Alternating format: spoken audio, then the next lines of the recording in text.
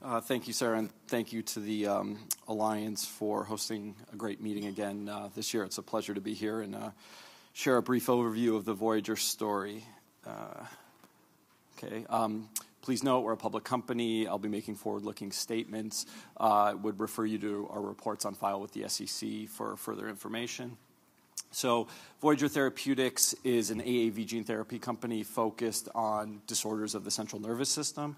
We've built a robust product engine focused on the engineering, optimization, and manufacture of these novel AAV viral-based vectors, enabling a current product pipeline of 7 programs targeting severe neurological diseases. Our lead program is currently in an ongoing phase 1b clinical study, and we'll have some clinical data released towards the end of this year. It's focused on patients with advanced Parkinson's disease. Back in February of 2015, we announced a major strategic collaboration with Sanofi Genzyme. In addition to contributing significant capital to the company, as many of you in the audience may know, Legacy Genzyme has been in and around the gene therapy space for well over 20 years. So there was a lot of technical know-how, expertise, intellectual property, even some product programs that were contributed to Voyager as part of that collaboration, and they've been great partners for us over the last almost 2 years now. Voyager's in a strong financial position. As of the end of June, we reported $204 million in cash, no debt, and what we've said publicly from a guidance perspective is we have cash runway into 2019. We've assembled an outstanding management team and roster of scientific founders that have really pioneered significant advances in the field of AAV gene therapy and neuroscience. I think critically, we have members of our team that have extensive CNS drug development expertise that they bring to the table. I think that's best exemplified with our president and CEO, Steve Paul. After a long and distinguished career at the NIH, Steve went to Eli Lilly. He was there for almost 20 years.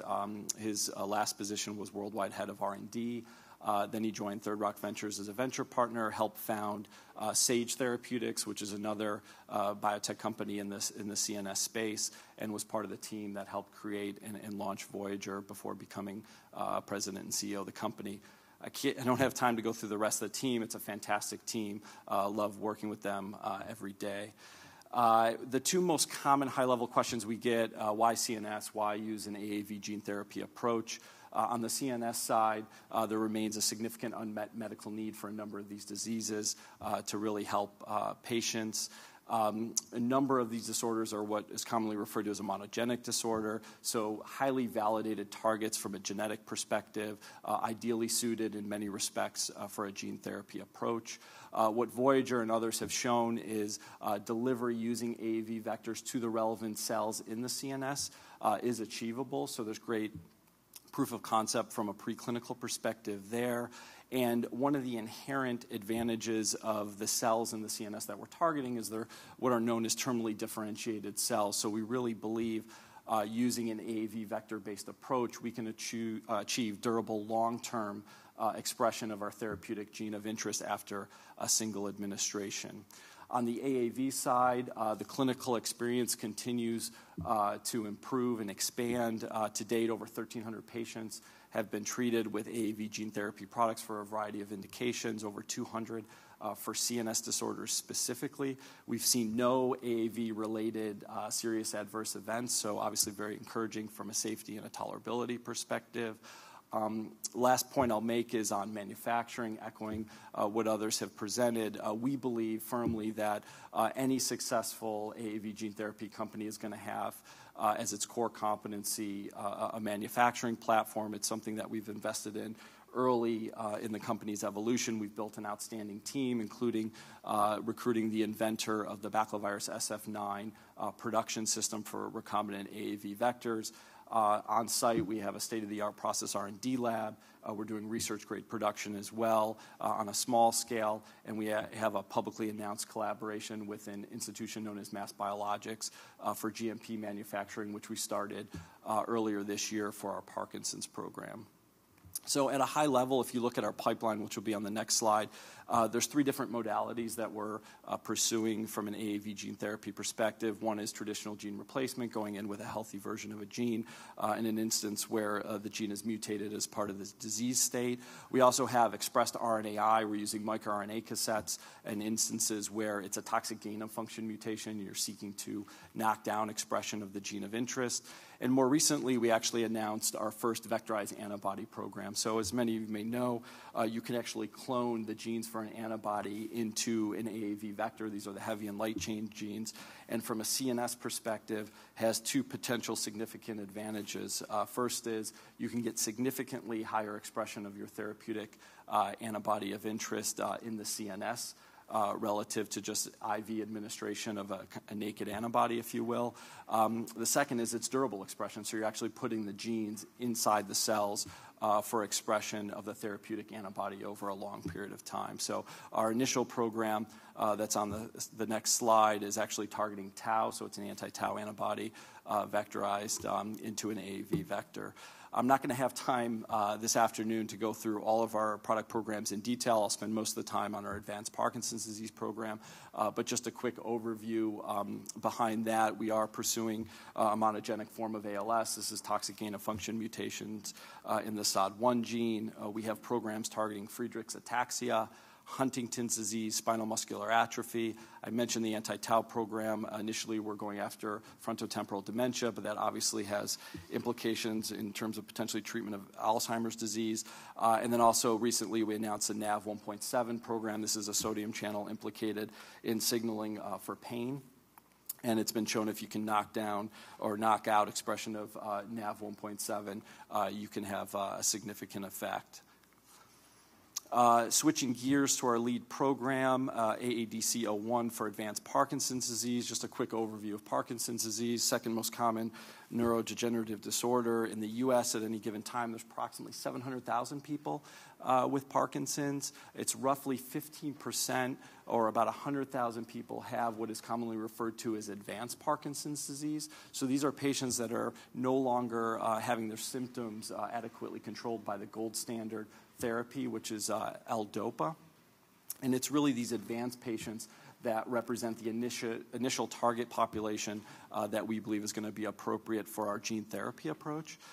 Just want to spend a minute talking about the biology and the mechanism here. It's important to understand to fully appreciate our therapeutic approach from a gene therapy perspective for Parkinson's. Parkinson's is fundamentally a disease of dopamine or a lack of dopamine, and the key pathway to keep in mind is the conversion of L-DOPA into dopamine via an enzyme known as aromatic L-amino acid decarboxylase, or AADC. And in a healthy individual, there's a region of the brain known as the substantia nigra. The cells in that region of the brain actually express AADC to allow for the conversion of L-DOPA into dopamine. They release the dopamine into a second region of the brain known as the putamen, and that allows for downstream signaling, motor function, and motor control. In a Parkinson's disease patient, neurodegenerative disorder, it's the cells in the substantia nigra that actually are dead and dying as part of the disease process. So what we're simply looking to do from a therapeutic perspective is deliver the gene encoding for AADC directly into the putamen. It's important to appreciate 2 key points. One is the cells, the neurons in the putamen that we're targeting with the gene therapy are not dying as part of the disease process. Second is they normally don't express AADC. So we're essentially, through the gene therapy approach, conferring the ability for these cells to convert the L-DOPA into dopamine and create a little bit of a dopamine reservoir in that region of the brain, with the goal of, in these advanced Parkinson's disease patients, providing downstream symptomatic relief, symptomatic benefit, specifically for the motor symptoms associated with the disorder. So at a high level, this is a schematic of the disease progression associated with Parkinson's. Early on, patients recently diagnosed, reasonably well controlled on their oral medication, on their L-DOPA. What happens to all patients over time is they continue to progress. There's actually a reduction in the amount of AADC being expressed as these cells in the substantia nigra continue to die, and the patients achieve shorter and shorter periods of what is commonly referred to as on time, where they're achieving good symptomatic control from a disease perspective. What we're trying to do with the gene therapy is essentially turn back the clock for these patients and rewind from the advanced stages to more of the earlier stages where they're more responsive to their oral L-DOPA medication and achieve good symptomatic control, good symptomatic benefit. So how are we doing this? At a high level, we're taking an AAV vector that encodes for the gene for AADC. We're delivering it in a very site-specific way using pretty sophisticated methodology, real-time MRI-guided delivery, to make sure we get it exactly in the region of the brain where we want it to go. And as you can see in the bottom left-hand side, this is just a rendering of a patient. The patient's actually in an MRI machine during the neurosurgical procedure. On the bottom right, this is a 3D reconstruction of the delivery. So the green region, those are the putamen. So we each have 2 putamen in our brain.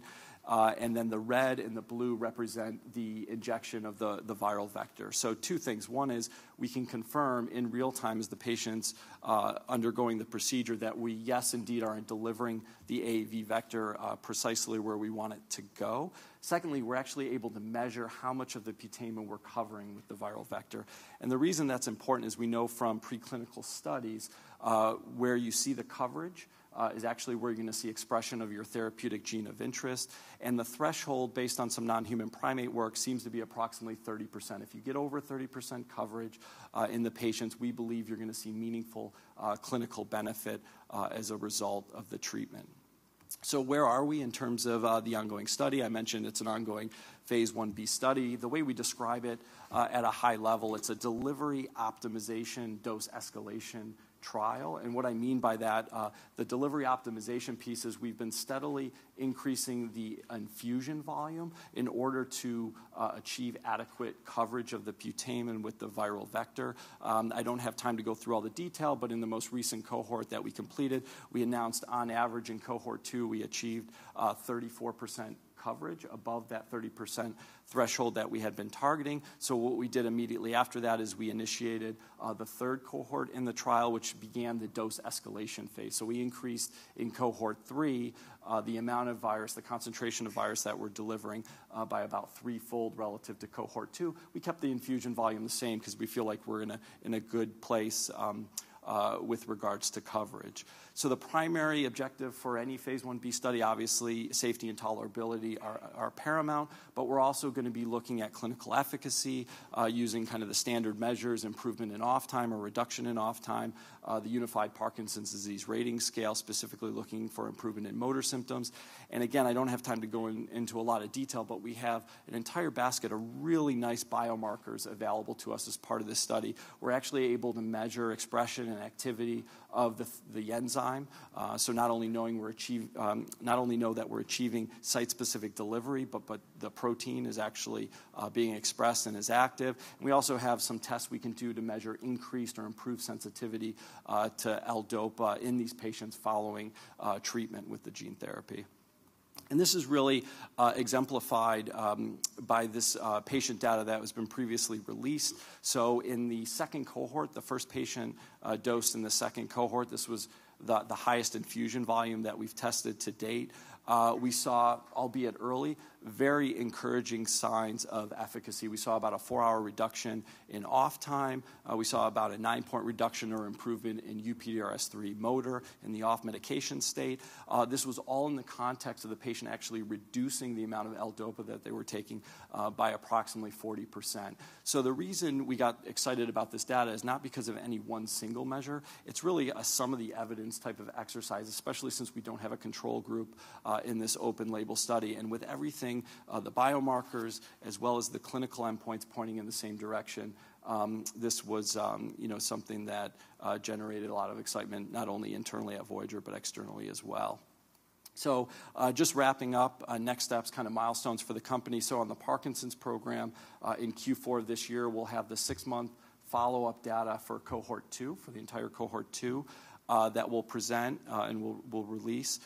We've already started enrolling cohort 3 over the summer, as I mentioned, and we've publicly announced. We'll have 6-month follow-up data from that cohort sometime in the first half of next year, both very important clinical readout events for the program. And if everything continues to look good, we'll be on track to initiate a sham-controlled or a placebo-controlled study for the Parkinson's program in the latter part of 2017, which is a nice bridge to the rest of our pipeline. Didn't have a chance to go through the rest of the pipeline in any detail, but our ALS SOD1 program will be next up from a clinical development perspective. We'll have a lead clinical candidate at the end of this year, which will put us on track to file an IND in late 2017. And slotted in right behind that, you have our Friedreich's ataxia and Huntington's disease programs, which will have lead candidates for in the early 17 timeframe, enabling INDs for both programs in early 2018. So with that, I'll wrap up. Thank you for your attention.